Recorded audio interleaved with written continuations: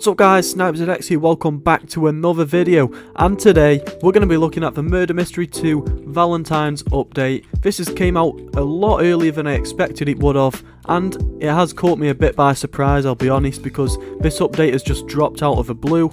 But anyway, let's get straight into it. As you can see in the bottom right corner, it has the heart and the event sign. Here we are, the Sakura knife, blossom gun.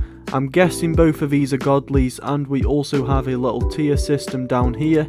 I have no clue how you get these hearts. I'm guessing you have to collect them in the actual game. We'll have a look shortly. I'm getting sent trades. I should probably turn my trades off.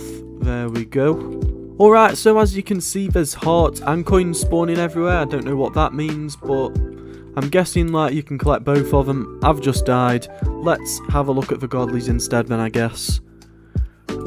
Go over to the event section. So we have the Sakura knife and the blossom gun.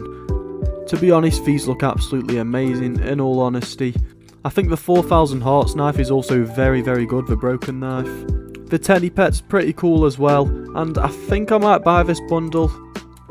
Not too sure, I'll have 3000 Robux left if I do. But I'm just going to make a quick video announcing this for you guys if you haven't been on Murder Mystery 2 yet, so please check it out. And if you have the Robux, buy the new godlies and flip it for something really good like a harvester, because as soon as the update comes out, people give really outrageous trades for stuff like that. I'm going to end the video here though. Thank you everyone for watching. If you did like the video, give it a thumbs up, subscribe for more Murder Mystery 2 content, and I'll see you guys in the next video. Peace out.